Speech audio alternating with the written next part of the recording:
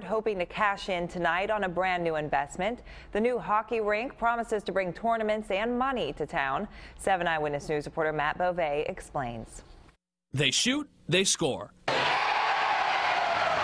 The sounds of cheering and skates echoing through the new cornerstone CFCU Arena. The once empty supermarket now transformed into the home of the Lockport Express. As the team gets ready to charge onto the ice for the arena's first ever tournament, the city of Lockport is already scoring big.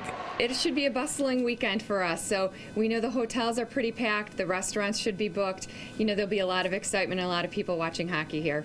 More than 1,500 people will have their eyes on the action, something Frank Vecchio says isn't a surprise. It's been 28 years since they had hockey and an arena here, so that in itself is huge. The public skates are jam-packed with people, but when we play, you go to a local restaurant after the game, those are all full. So it's been really good for the community. A city that has been without its own rink since the rinks at the Keenan Center closed nearly 30 years ago. It's a game changer for the city and town of Lockport. It really is. 3 days, 15 games, and 10 teams from across the country set to hit the ice. The twin rinks sit right downtown and could help revive an area that has seen some tough times.